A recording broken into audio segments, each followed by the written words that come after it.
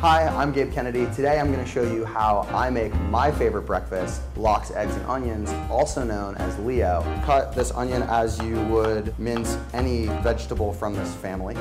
Toss a knob of butter in there, low heat, because we're going to first take care of our onions and let those sweat out. And as the onion sweats, we're going to coax some sugars out of it, and that's where we're going to get our sweetness.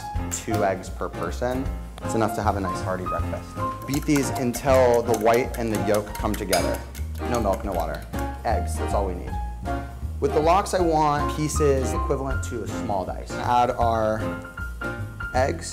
And the key for this is to always move the pan, and I'm always scraping the edges, and I have low heat so it's not coagulating too quickly. And this is the way that I start creating small curds. This is a patient process. So now right when it starts to be pretty soft and it has a little bit to go, I like to just sprinkle a nice handful of lox in, and then I'll turn off the heat, and the residual heat from the pan will continue to cook the egg and cook the fish.